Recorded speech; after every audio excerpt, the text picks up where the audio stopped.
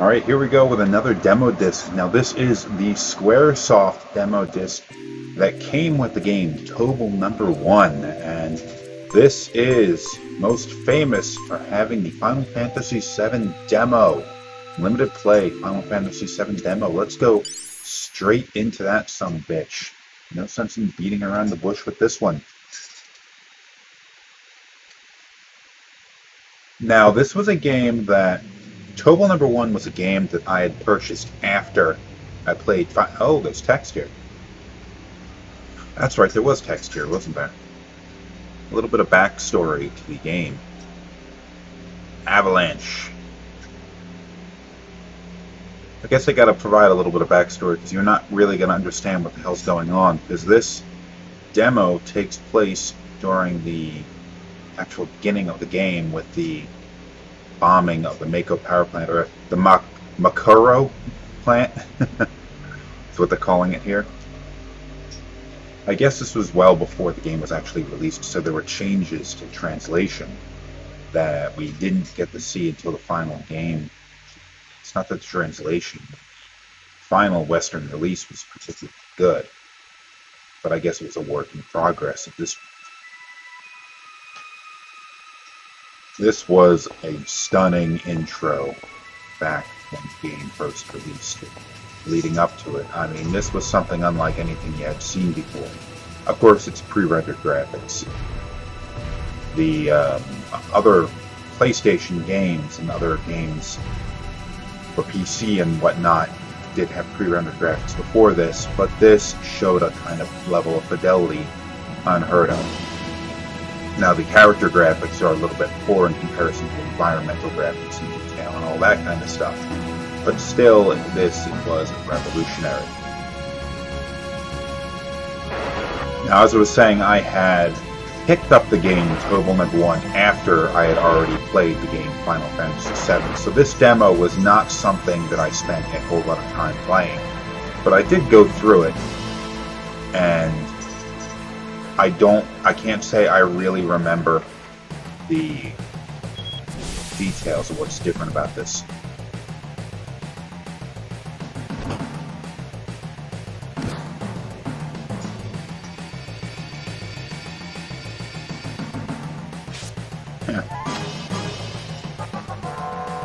Now the audio sounds a little different. Or does it? I don't know. It sounds like the samples are a little bit different. Like maybe they made a change for the time, or maybe I'm just misremembering the actual game. Okay, so we got Barret, Aeris, and Cloud here. Of course, in the actual released game, at this point you're only playing as Cloud. Eventually, Barret joins up, and you halfway through the mission, Barret joins the party. But Aeris isn't even introduced at this point in the game. In fact, we saw her in the intro cinematic, and then they zoom across the other side of the city, and that's where she is. Oh yeah, this definitely sounds different.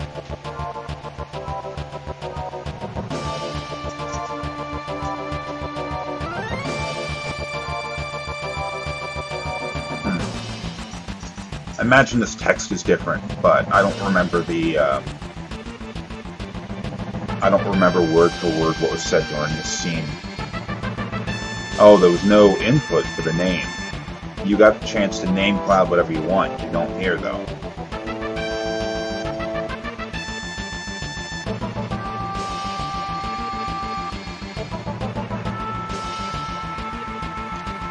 North Makuro plant.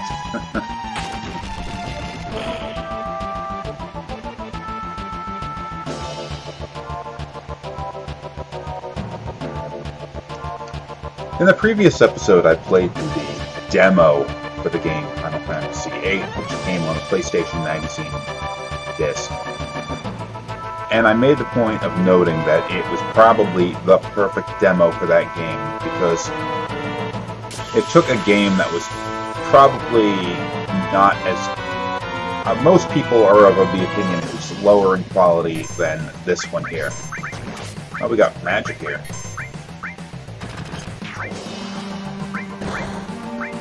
Let's do Leviathan. So it's a game most people would consider lower in quality than its predecessor or successor. But it managed to put such a strong foot forward that it really got people excited. Because the beginning of Final Fantasy VIII is surprisingly dull. He doesn't throw you right into the action the way 7 does. So they chose a section of the game which takes place an hour or two in, which is a good, exciting, beginning and a great demo. But in this game, they actually have the first mission, the first thing you do in the game. You see that cinematic, then you're in on this. Really got going. It's something I definitely appreciate about that. It doesn't dick around with showing you some action. And then it takes some time to slow down and introduce characters and all that kind of stuff. But this is truly the beginning of the game here. Oh, there's no space after the comma.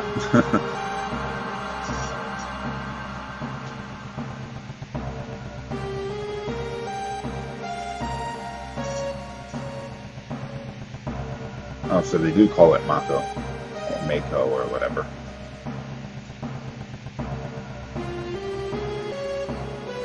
Using this weird hunk of scrap machinery.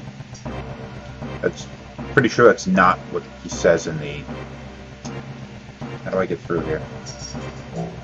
Oh, alright. He's gonna shrug. Alright, I think Barrett would have joined the party by this point. Hey, look, I got... Oh, look, that's different. The actual release game doesn't have that little option when you go to choose how many you're going to attack with your magic spells. It just has arrows pointing to the enemies, or fingers pointing to the enemies. Oh, there's no victory fanfare. The battle music just continues on through. That's a bit of a difference. Now there was a treasure chest over here, and of course it's not present. And I got myself into another battle.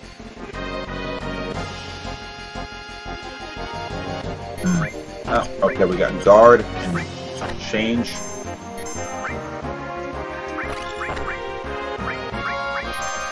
This should kill everyone, right?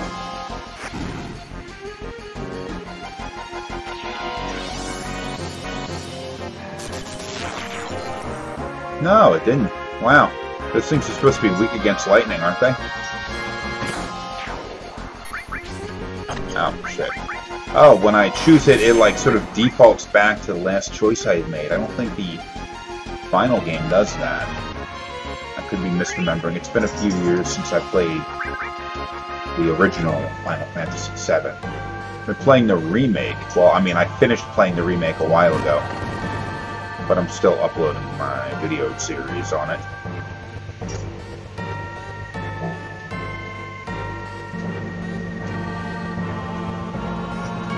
Music does feel different.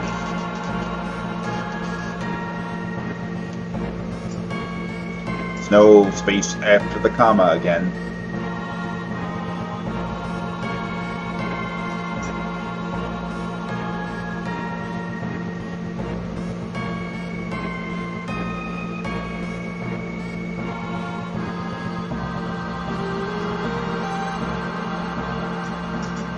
Cloud's eyes look a little bit weird there, like they're too close together.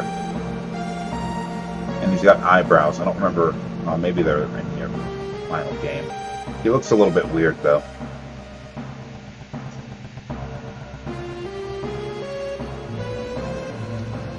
Cloud is definitely a dickhead in this demo version as well as the final game. Cloud is a bit of a dickhead. Oh, that's a lot of these things. I figure, and I don't know how many other people, and I've mentioned this before, I don't know how many other people have the same idea that I do about this. But I think Cloud's sort of asshole persona that he has in the early parts of the game, and that's like really the very early parts of the game. There's barely any experience points gained. We're never gaining a level during this. The asshole persona he has is largely the result of his kind of mental brainwashing kind of that he's had. Because it's, spoiler alert for a 20-something-year-old game, Cloud isn't really Cloud. He is a sort of an emotional construct of Cloud. He is the actual person. He is the guy named Cloud that like Tifa knew as a child and all that kind of stuff.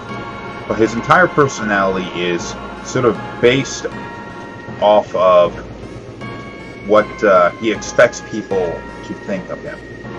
So he's supposed to be the cool, calm, and confident soldier, so when he runs into Barrett, Barrett dislikes him, so there's some animosity going back and forth between the two, and that leads to some, let's see if we can do this again. Leads to Cloud acting like an asshole to him. Then when Cloud eventually runs into Aerith, who has a different idea of what what he should be like, he starts to act differently. Now these things are a little bit tougher. Physical attacks it is, or so Aerith doesn't have whatever, doesn't have good physical attacks.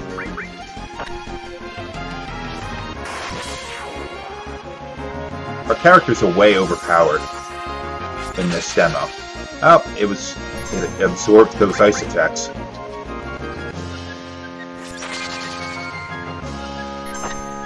I mean, we're taking damage, but not really. We're just kind of screwing around a bit.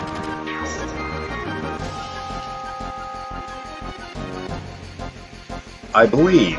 Now, I definitely thought this before, but I think maybe I'm going to have to see to make sure. But I don't think the Guard Scorpion was the boss at the end of this demo. I think it was the Sweeper, the two machine gun having robot.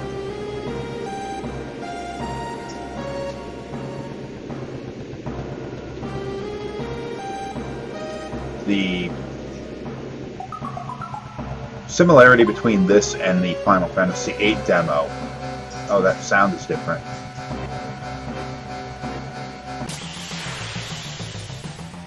Oh, they got this music playing again, not the boss music. Yep, it's a Sweeper. The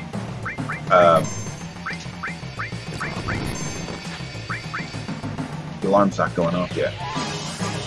In the Final Fantasy VIII demo that I played in the previous episode, there was a thing, like, instead of having Selkie in the party, they had Rinoa.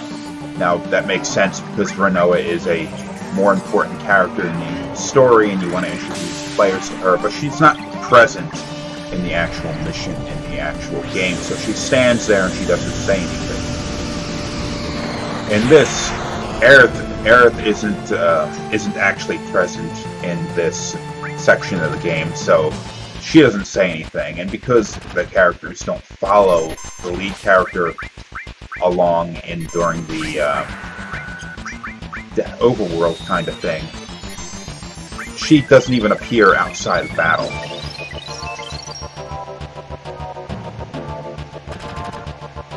So it's so they definitely. Oh, that's weird. Heavy shot!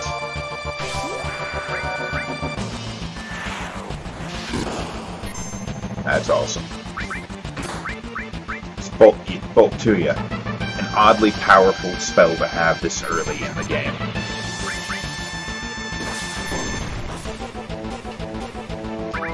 Is it dead yet? Hit Cloud, he has a limit break coming up. Oh, nope. Oh, yep, we got it.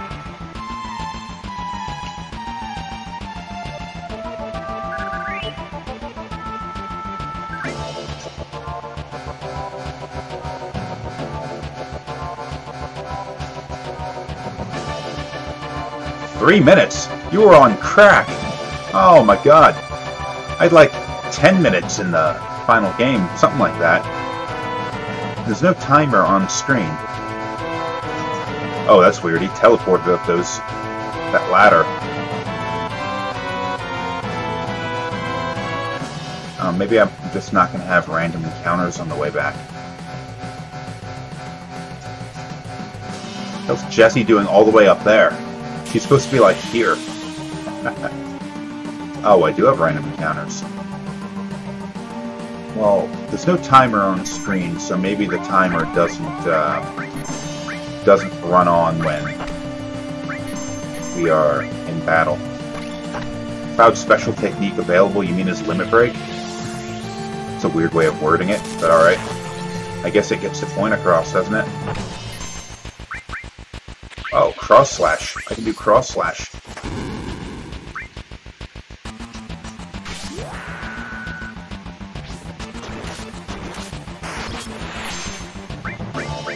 How is that thing still alive? Holy shit.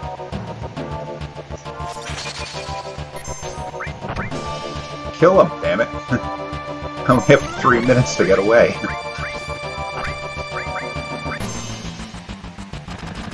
Barrack special technique available. Does that mean he's got a new... Oh, no.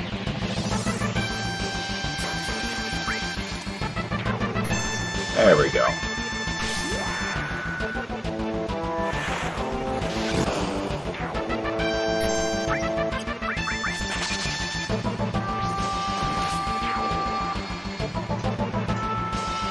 Barrett's actually taking quite a bit of damage.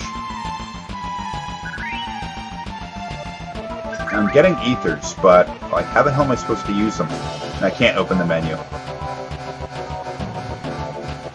They moved Jessie further down. You didn't have to run up this ramp in order to get her. And I mean, in the final game, you can't open the doors to escape if Jessie isn't with you. So you had to collect her. There's another change here. Down this way. Freaking, for some reason, Wedge is down here. Oh, that's Biggs. That's Biggs, never mind. 2 minutes remaining. And I probably can't get through the door without Biggs. He can run faster than us.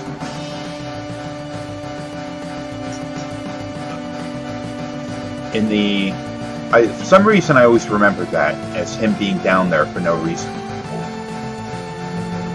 And they got rid of that. You didn't have to rescue Biggs, although Jessie's leg was stuck in the final game.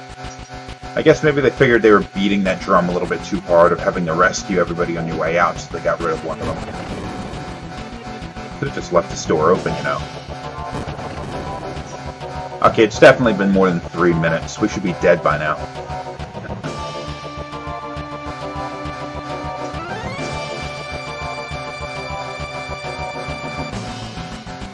Oh, Barrett knocked Jessie down. What an asshole.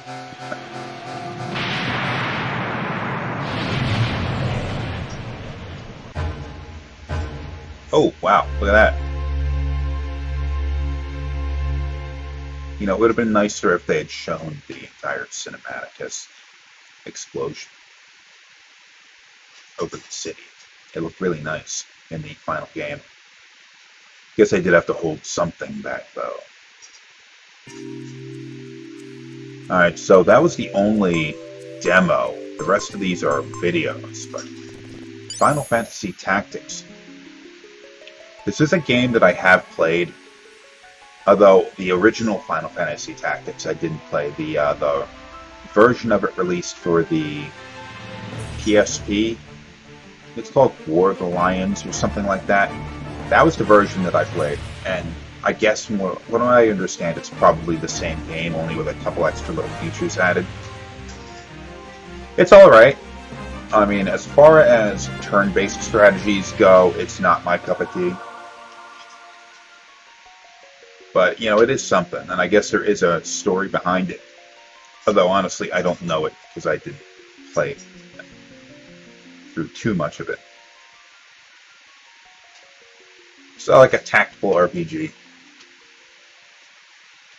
People really love it though. It's one of those some people think it's the best Final Fantasy on PlayStation 1.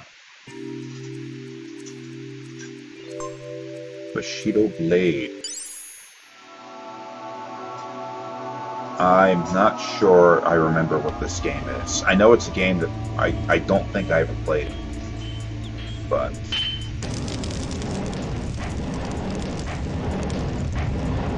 I'm not even sure I know what I'm looking at here. The animations are terrible.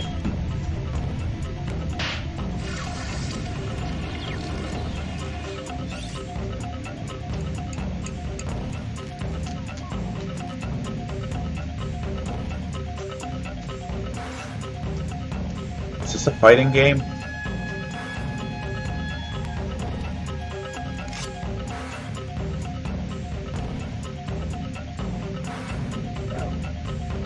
Gonna show actual gameplay here. You're gonna have an idea of what it is. Okay, so this is gameplay here. Okay, I think I remember this now. It may have been a game that I had played on a like a demo kiosk in a Funko land. But it's supposed to have been like an ultra-realistic fighting game where the first hit tends to kill.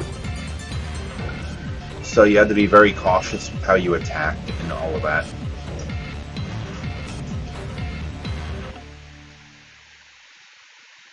I'll look into it later, just for my own interest, but I think it was something that like interested people for a while, but now no one really cares. Saga Frontier. Saga series is a series I never touched. I've never gotten into this. Although I imagine it's got its own, it has its own fan base.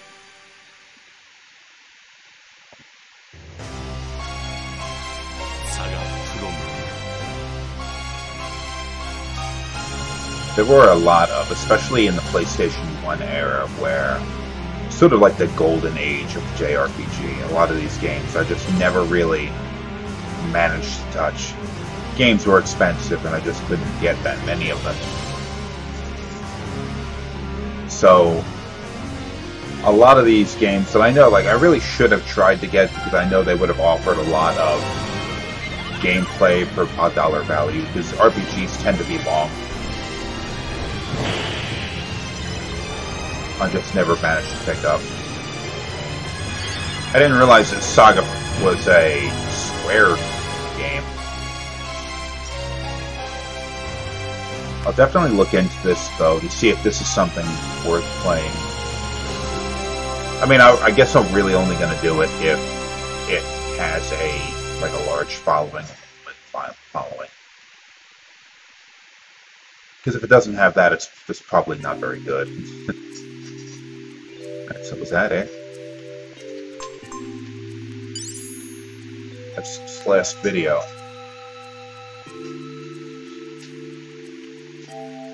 Oh look, I get control of Cloud here. That's an animation I don't remember ever seeing in the game.